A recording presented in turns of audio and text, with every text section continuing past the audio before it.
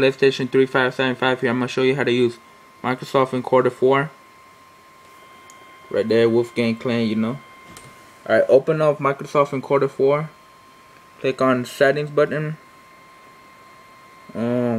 Make your frames like 30 or 60.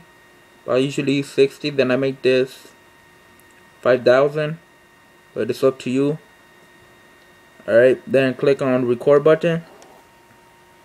Then right here, make sure you make it full screen. Click this, click on the lock, click record, then click OK. 3, 2, 1, right here. Then click Control F11 to pause it. You see this right here? You know that you paused it. You just click on the if you're having trouble trying to get that, click on the red thing. Just go back here, click the red button, you're back. Then when you pause it, Control Shift F12, you hear that noise, you know it's already paused. Then it brings it back here. Click Send to Encoder.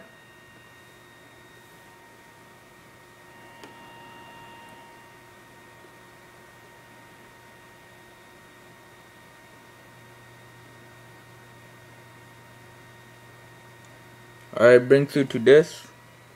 Your videos here. Click right there. Make it fit to screen.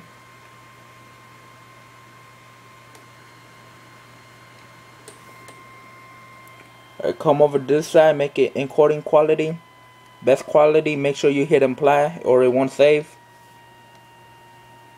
And scroll down to encoding for devices.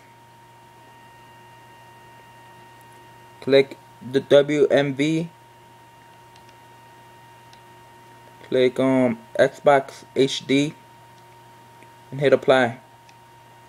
And all you do is click encode.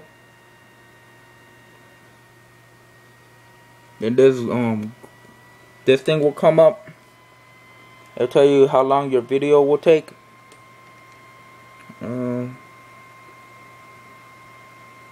Yeah. Then open up your internet browser.